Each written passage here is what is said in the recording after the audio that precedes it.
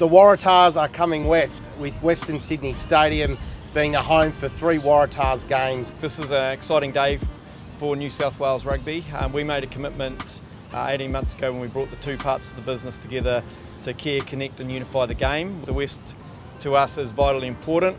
Some people perceive that it hasn't been, but we put out a strategic planning around how we're going to reinvigorate Western Sydney.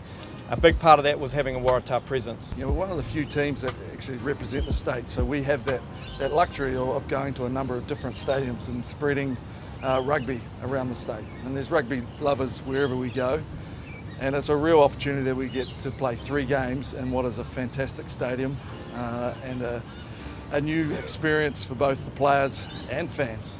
And we hope that reinvigorates Western Sydney and really brings the people out and back to the game.